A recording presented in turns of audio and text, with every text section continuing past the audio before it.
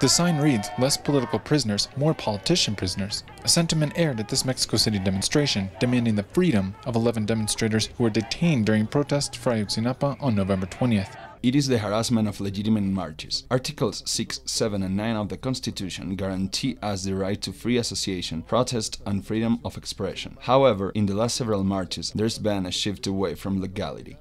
Human rights defenders and activists agree that the arrests at the end of the march were not lawful, calling them arbitrary and part of a strategy to criminalize voices critical of the authorities. There have been too many arbitrary arrests, too many persecutions of social organizations, threats, and too much repression. Coupled with a little headway made in the investigation nearly 2 months after the forced disappearance of the 43 AYOTZINAPA students, the detention of 11 protesters has led some public servants to recognize the legitimacy of the boiling social anger. The lived violence, insecurity, and sharp impunity prevalent in the last several years has caused a sense of distrust in society towards our institutions.